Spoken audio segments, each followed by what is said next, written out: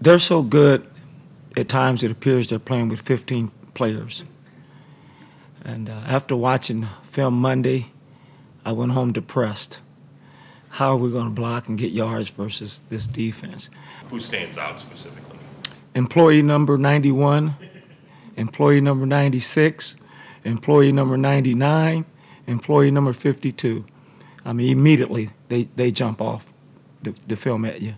The fact that you're shuffling the offensive line seemingly every week, how tough is it to get that chemistry, and then when you have to face a front like the Jets or the Cincinnati or even the Tennessee? Yeah, it's not a lot of fun planning for a defense like that with different parts than you're used to playing with. So it's been a challenge for us, but we faced that adversity all year, and this week is no different. You'd always like to have that continuity.